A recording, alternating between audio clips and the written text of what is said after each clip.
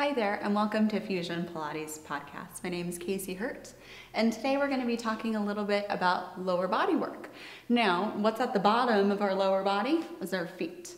So we're going to do a little bit of very simple, deceptively simple exercises to innervate the feet. Now, most of the time people don't think about how they flex and point their feet until we ask them to. And you might see a lot of people with weakness around the ankles. This is an absolutely brilliant way to get the arches of the feet to activate, as well as all the musculature that surrounds the lower leg. Now, a few setup things. You want to be able to sit up nice and tall on your sitting bones. Sometimes I have people on the Cadillac with their legs hanging off. They can also do this at home, which is really nice. If they sit at the top of the stairs and have their feet hang off, that's a wonderful place to do this. So, hands are going to go onto the kneecaps, not for any other reason, but it's good to be cognizant of where your legs are in space, if they're internally rotating or externally rotating. So when I have hands on the knees, I definitely know where they are a little bit easier than if there's nothing there. Now we want to keep a nice parallel leg position, and I call this opening and closing the feet. So I want to close the feet like I'm making a fist with them, right? Same principle. And then I want to open them nice and wide, keeping a supple knee. And then I'm going to close and open. And now I want to close and hold.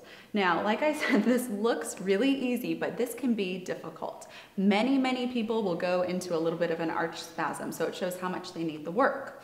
Now, once I have this kind of fist feeling with the feet, I'm going to start to point and flex, keeping that fist feeling. So I'm fighting off a foot cramp in my left foot, a little bit harder to do.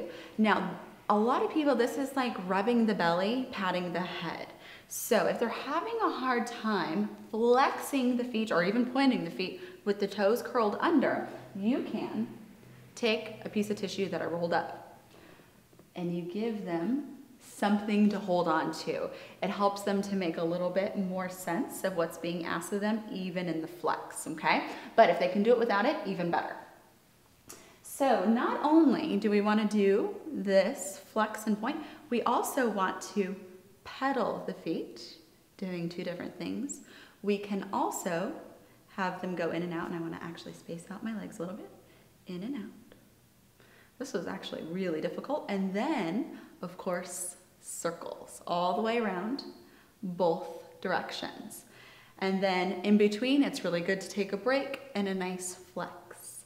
So again, you might feel some cramps. You might even go all the way into a calf cramp, but the more you do it, the feet really start to recognize how much we need to access the arch here. This is a wonderful thing to do for your elderly clients too, so that they can get more mobility and strength so that they can pick up their feet easier. Thank you so much for joining us today, and we'll see you soon.